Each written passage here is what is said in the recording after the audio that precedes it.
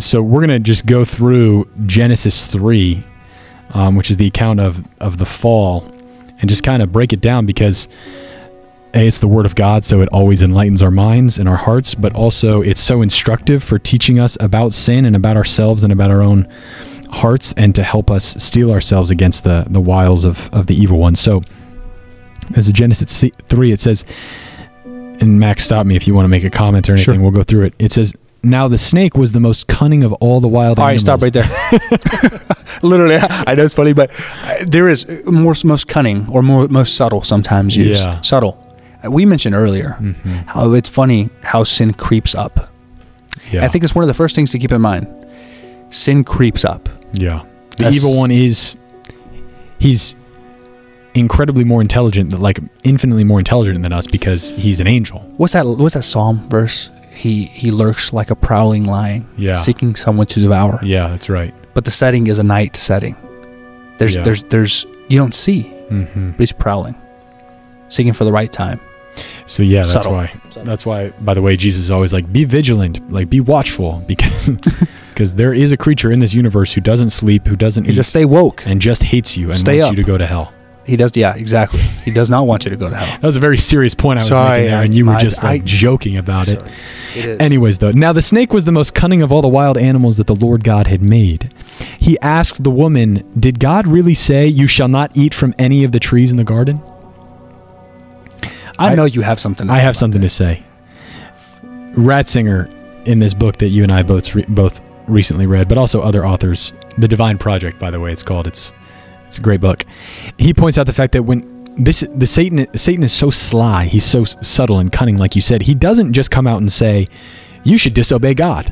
Yo, eat that tree fruit over there, yo. That's not what he says, because if he were that explicit, we'd be able to detect him and reject him, theoretically.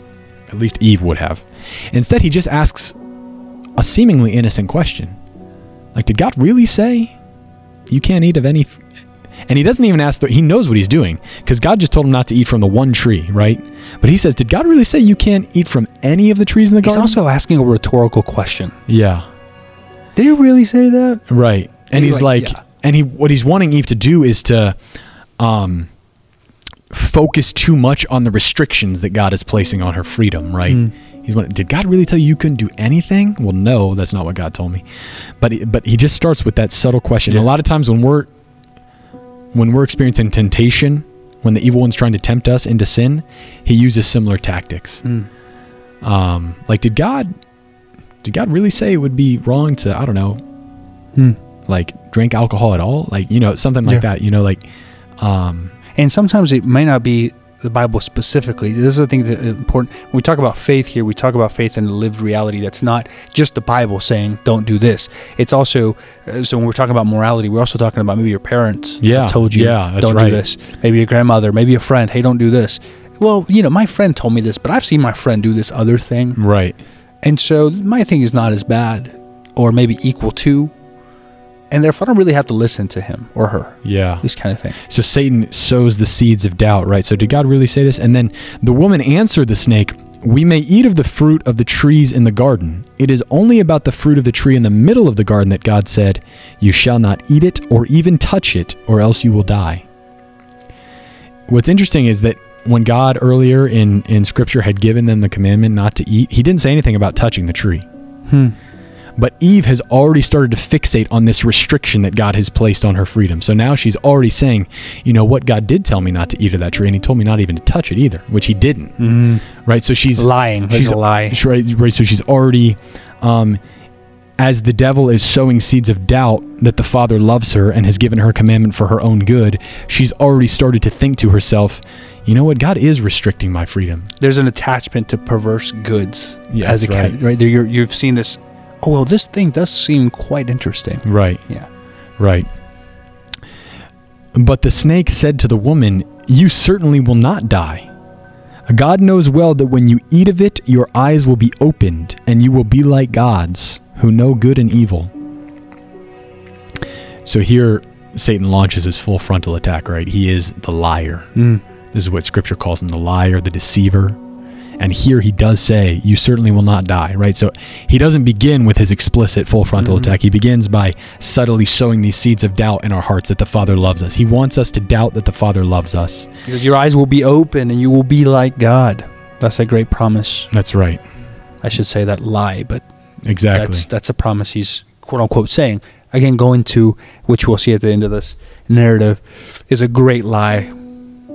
It's not, in fact, being like God. That he's saying you don't need God, which is a lie. He's saying God doesn't love you, which is the lie. He's saying if you reject God, if you throw off the commandments that he's placed on you, then you'll experience freedom. Sure. Then you'll experience divinity, right? Then you'll truly be alive. Yeah. Which, of course, is the greatest lie of all. He says, you certainly will not die. God knows well. Oh, yeah, I already read that part. So now the woman looked at the tree. The woman saw that the tree was good for food and pleasing to the eyes, and the tree was desirable for gaining wisdom. So she took some of its fruit and ate it. And she also gave some to her husband who was with her, and he ate it. What a weak man. Right, so this is the great sin of Adam, is that he was called to protect his wife. He was placed in the garden to guard and to keep it, Scripture says. To till and to keep it, it's often translated in English, but it's actually to guard it, right? So he was supposed to protect the garden and his wife, to lay down his life if necessary to protect the garden and his wife. But here he is just hanging out next to Eve as she enters into dialogue with the evil one herself, and he doesn't say anything. Doesn't question the fruit, doesn't question the Eve's achievement of this fruit. He just passively sits there and takes it. Then the eyes of both of them were opened, and they knew that they were naked. So they sewed fig leaves together and made loincloths for themselves.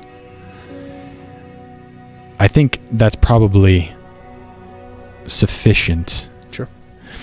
I want to point out that Eve saw that the tree was good for food and pleasing to the eyes, and desirable for gaining wisdom, right? So she was attracted to something that in and of itself was good, right? So when we sin, we only ever do anything because it appears good to us.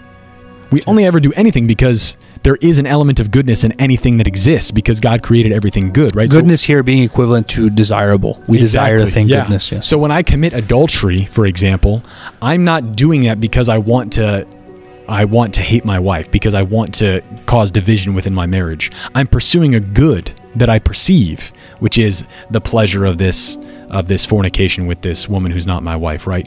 So our hearts are always ordered to goods, but when they're disordered to the wrong goods rather than to the highest good, that's when we sin. So Eve was attracted to this fruit because it was in fact good. It was pleasing to the eyes. It tasted good, and it was good for gaining a certain sort of wisdom. And so she was drawn to that. But in being drawn to that, in turning herself towards this created good rather than the uncreated good, who is God her Father, she turns away from the one who loves her and ends up demeaning her own dignity. And I think that last line, that ultimately that's what sin is seeking to do. Yeah. There's a great lie of Satan saying, you will be like God, you will know good from evil. But all the while, in the background, what Satan really wants to do is to destroy you. Yeah. Because you are actually like God. And Satan could never be like God. That's true.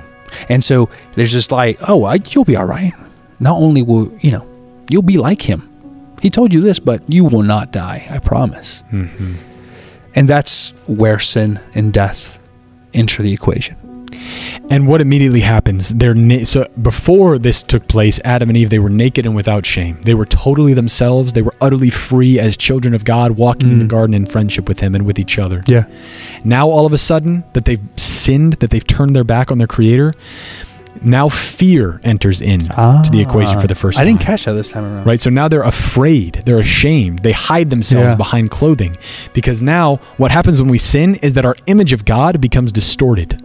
We no longer are able to... the image of ourselves. And our image of ourselves becomes distorted, right? So we're no longer able to look at God as a loving Father who only wants our good. Now we see him as this judge, as this person who's condemning us. And so we hide from him in fear, and we feel ashamed. And that's exactly what Adam and Eve do. And then their relationships with each other is also damaged after this too. So now they look at each other, and it goes on. The ultimate punishment, quote unquote, for sin that God gives to them is that at like the woman will desire her husband and he will dominate her, right? So like lust and discord enter into the relationships between humanity, between one person and another. And all of this is a result of not trusting that God loves us. You remember our Theology of the Body episode with Dr. Ignatic? Yeah. We talked about original unity, right? So Yes, we were created yes. for community at first because we were, again, created in the image and likeness of God. But then when sin enters the equation, all of a sudden that unity, which is intentional and known and responsible for creation, is now damaged, and now there's solitude. We see that. Wait, what happened? Oh, let me put this thing on. Where's my wife? What? Yeah. Where's my, and but I think what you're saying is right. We see God as the one who is now trying to set us apart from everyone and everything, rather than the one who's trying to bring us into his life and into our own identity.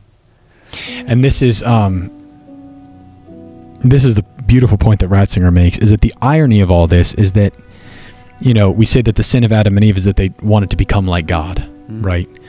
But actually, Ratzinger says the irony is that their desire to become like God was not sinful. They were actually created to become like God. They were created to share in his life.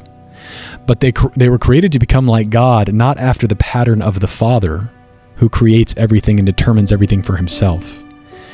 They were created to become like God after the pattern of the Son, as children who receive everything that they are from the Father. Beautiful. That's the path for man to become divine. It's through becoming like a child, through becoming like a son, which is why that it's the second person of the Trinity, the Son of God, who is the one who became incarnate to save us and to teach us how to reach union with God. It's only through becoming children, unless you turn and become like a child and receive and trust in the Heavenly Father, that you can receive the kingdom of heaven, that you become like God. So that's what we're giving up on when we sin. Yeah. We're trying to be like God the Father instead of being like God the Son.